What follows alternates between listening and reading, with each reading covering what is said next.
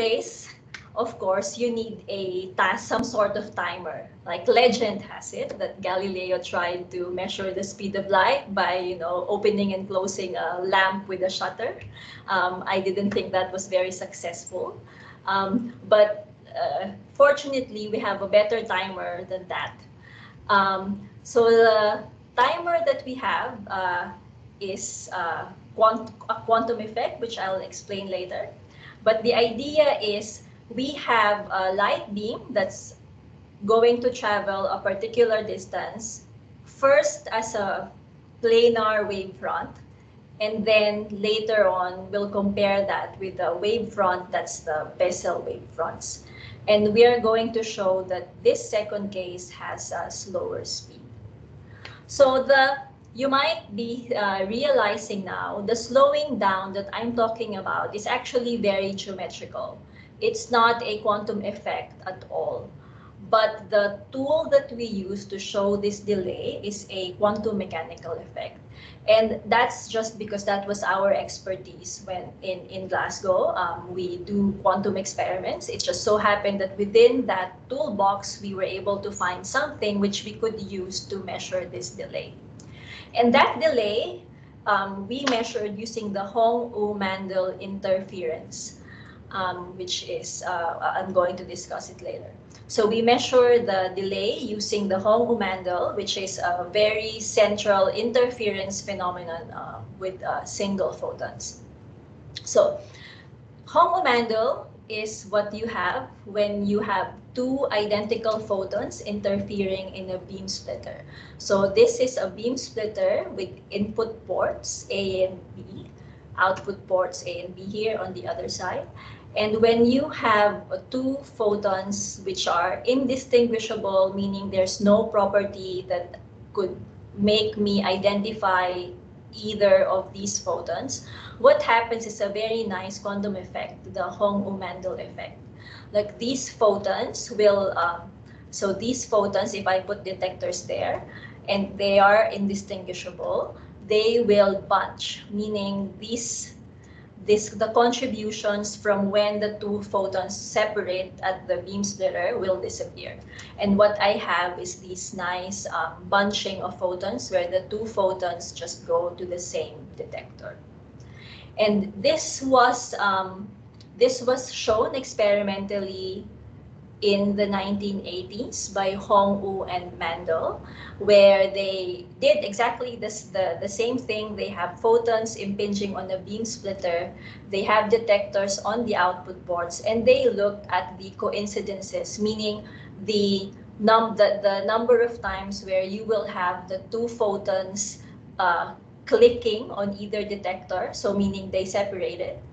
So those are the coincidences. So what they found was there is some delay. So they have a controllable delay. So in a way, it was the property that distinguishes the photon S and photon I. So they found that there is a particular delay where the coincidences dropped to zero, meaning the photons were not separating. They were just all going to either this detector or this detector. So the coincidences drop to zero. And that is what we often call the Hong-Ou-Mandel dip. And it's a very precise point as you scan this controllable delay here. So this is I guess, the key ingredient that helped us measure the delay, because there was this quantum effect based on the Hong-Ou-Mandel interference. So the position of the dip now, this can act as our timer, because this dip will coincide to the case where the photons arrived at the same time, like this, because I couldn't distinguish these photons. So it's our marker for the timer. So trivia, work actually, the Hong-Ou-Mandel experiment came out in 1987 in PRL, but actually I think even earlier, Loudon already proposed this interference effect in this optics communications paper here. So I encourage you, when you talk about the Hogo-Mandel effect, reference this one as well, because this might actually have come earlier too, or about the same time at least. Anyway, okay, so going back to, so let's leave Hogo-Mandel for a while. Let's go to speed again. So when we talk about single photons, at what speed do they travel? So as we've discussed earlier, I said earlier, you have the phase velocity and you have the group velocity. When you're putting a detector in that after that beam splitter, at what speed is that photon actually traveling?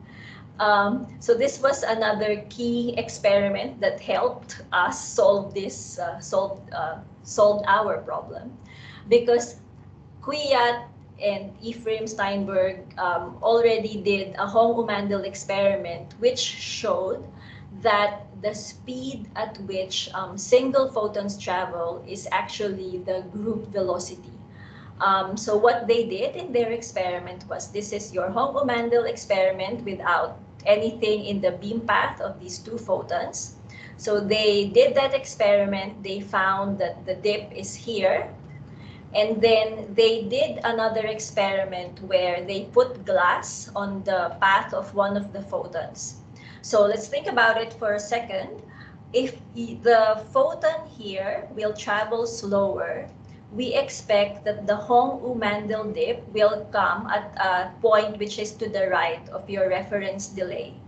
So in this case, what they found was there was a delay of 35,000 femtosecond, which is, you know, which is consistent with your expectation. It should be delayed because there is a glass bit there.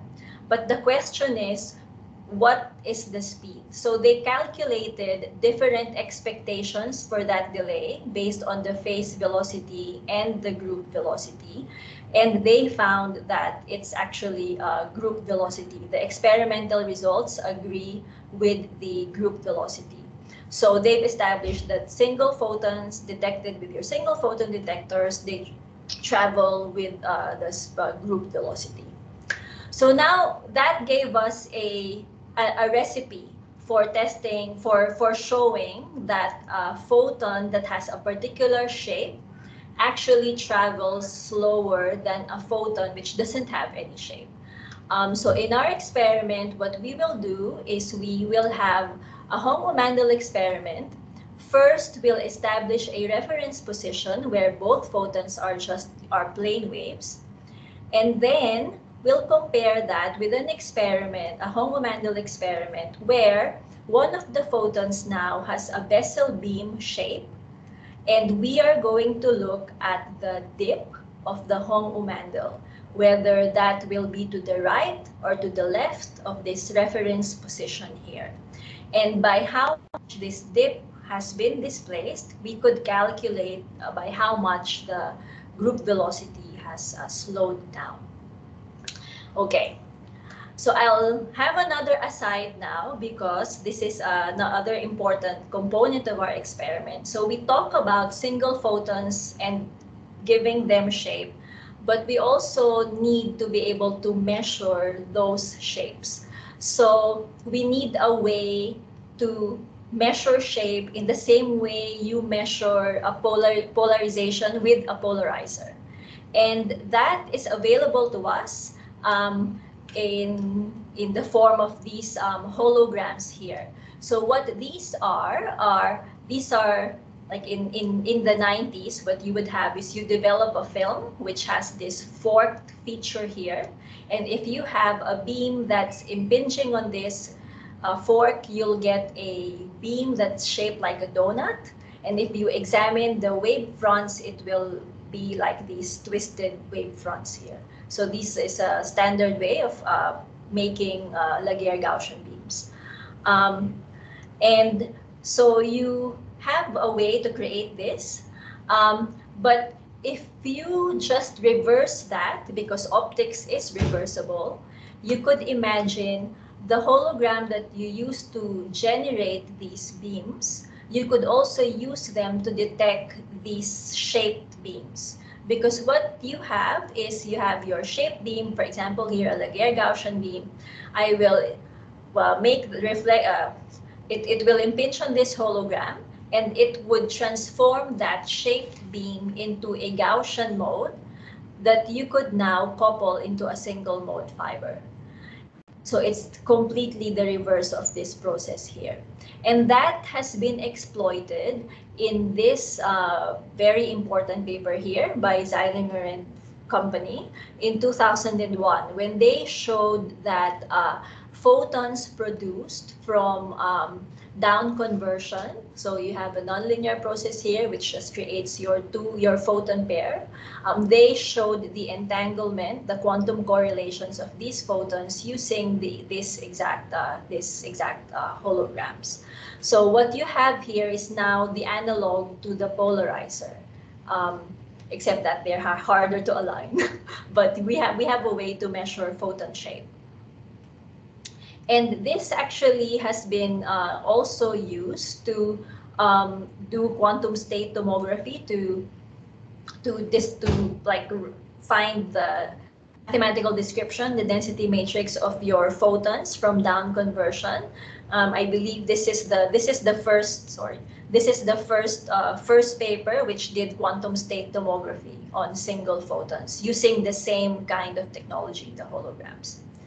Now, what I did for my PhD and a lot of my work, before coming to Australia, was these encoding and measuring photons and their shape using holograms. But instead of having the film, we have a programmable device called a spatial light modulator. And it's really nothing but a screen that's like your liquid crystal display. We have an array of liquid crystals that sits on a voltage plate, and by changing the voltage, I could tilt those liquid crystals, and therefore I could shape the wavefront of the light that's going to reflect from that device. So there's a very convenient way to measure the shape of photons. And we did a lot of work on single photons and their shape. We've shown that it's a quantum property. You could do quantum information with it. There's a lot of other papers, but I think we've established now it's the single photons and shapes. It can be used to show quantum phenomenon, and that's important because that's what we need for our Hong-Ou-Mandel experiment. Okay. So now I'm going to describe the experiment itself. So I think we now have all the ingredients we need to understand the experiment that we did. So the first ingredient is we need time-correlated photons, meaning we need photons that were born at the same time in our nonlinear crystal here. And these photons, we then separate into an idler path and a signal path. So the idler photon, as you could see here, it will travel unchanged onto the one input of the beam splitter. But the signal photon, we are going to send it to a path where its shape can be changed by the SLM. So we have here an SLM that would change its shape through this path here, and then an SLM which will project it back onto a Gaussian mode, so that then at this point they will be indistinguishable. These two photons will be indistinguishable again, and we could observe Hong-Ou-Mandel experiment, the Hong-Ou-Mandel effect. So what we did was we measured the coincidences as a function of each delay, and as a function of the shape of the photons that we put here. So this is the result for the Bessel case. So the dip position, so the black line corresponds to the shape in the signal arm where it's just the best plane wave that we could make. So it's like our plane wave. And as you could see, that's what we call the zero position here. It's our reference. The purple and blue, these are the cases where on the SLMs we made a bezel beam, a bezel shape. And as you could see, as we expected, the Hong-Umandel curves are to the right of the reference here. So that means that when we change to the bezel beam, there was a delay, and that delay depends on the angle of on this angle here, on the angle of the bezel beam. And this delay, you could actually model it very well with a geometrically, because it's really just the more the angle, the more the tilt is, the longer it would take to traverse that distance. So as you could see, we tried different alphas and we could fit very well with our expectation here. Okay, so the other experiment we did was, because we thought, okay, bezel beam is a bit exotic, like you actually need special lenses, you need an SLM to do it. What if you just have a lens? If you just have the simple concept of focusing.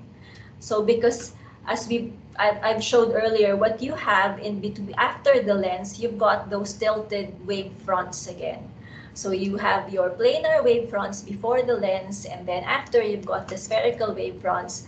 And in fact, this is similar to what the bezel beam has. So if you compare the rays that are here and are here, this one would take longer because this one has a tilted wave front.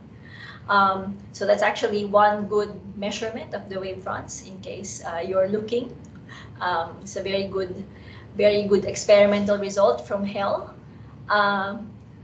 So this one we did focusing, where we examined the waves that are near the optical axis and the wave fronts that are farther from the optical axis. So we expect that the delay would be proportional again to how tilted the wave fronts you are measuring are, and that's something that you could relate to the F number. So it's the bigger that number is, the waste with respect to the focal length, the bigger the delay we expect. So we showed this experimentally this way. So again, sorry. So we made a reference. So reference meaning we just have the full aperture of the beam. We have the full aperture of the Gaussian beam when we focus it. So full aperture, sorry. Okay, full aperture. The dip was at point A here. So we expect that when we are only measuring the photons which are nearer the optical axis, so you have the smaller angle, we block the edges, we expect the delay would be to the left of this reference position, and indeed that's what we found. And when we looked at the photons which are at the periphery of that beam, so here you expect the wave direction, the wave vector is more tilted. We expect that delay would be to the right of our reference position, and indeed that's what we found. So we could, by selecting which photons interfere in that Hong-Umandel experiment, we are able to change the position of the dip. And I thought that was actually it's a very good result, because focusing light is something really common. Like we do it every time you take a picture, and to be able to say that, okay, I could focus light by focusing it, I could slow down light by just focusing it. It's quite a powerful picture in my head. So yeah, I love this result. Okay, so I've only talked about really a geometrical interpretation of why the delay is in terms of tilted wave fronts, of tilted rays. But we actually derived this rigorously, well, not me, my theorist collaborators, and we were able to show that indeed you could really get that delay by looking at the spread of the transverse wave vectors. And you could do that for both the cases of the bezel beam and for the focused Gaussian beam. So we thought that was really, really cool. Okay, so to summarize, I've presented you an experiment where we've shown that if you give single photons a particular shape, if we have a finite transverse structure, they will travel at a speed less than c. And we could measure delays that are in the order of 10 microns within a 1 meter propagation distance. It's not much, but if you think about it, it's about 3,000 per second of slowing down, which is a big number, but it's light, so it would still be fast. The delay is really proportional to how inclined the plane wave components are, as you would expect. And it could be derived from both a simple geometric argument and from a rigorous treatment using wave propagation. It's not an anomaly at all. We could fully explain this. And it would be applicable to any wave theory, which you described in this way. So when this came out, there were a lot of questions like, what are the implications?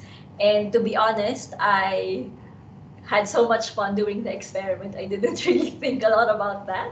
But luckily, Roy Sambles wrote a very good perspective piece for this work. Structured photons take it slow.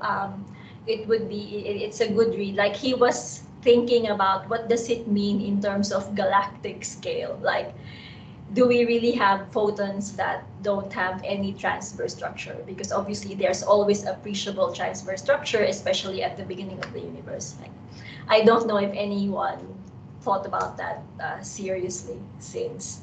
But what I did just now, because I knew I was going to present this 7-year-old paper, I thought I'd look at what other people have done. And I found 2 works that came up, I found interesting.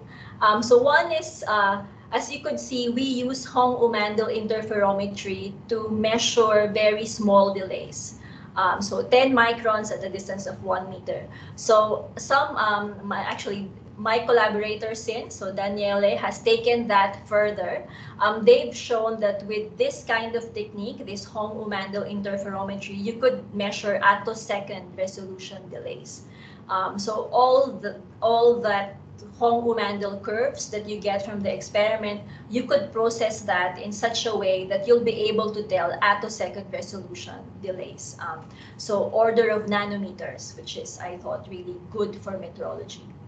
And the other development I think that's actually interesting is, in our work, we only change the transverse shape. But of course, light has so many different properties. You could change its spectrum as well. So this work here, they showed that by spatio-temporal shaping, you could actually vary the group velocities, to a bigger extent. I think that's it. This is both theory and experiment. I think it's very interesting as well. Okay, I think that's it.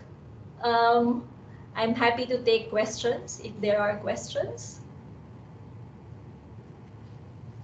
I couldn't see the chat, so someone has to read the chat. Sorry, Anne, I couldn't. Thank you very much for that lovely presentation. So we've got plenty of time for questions. So Yes. Just wondering if people want to put their hands up if they've got a question, and or if we can have a look at the chat if people are having trouble with the audio.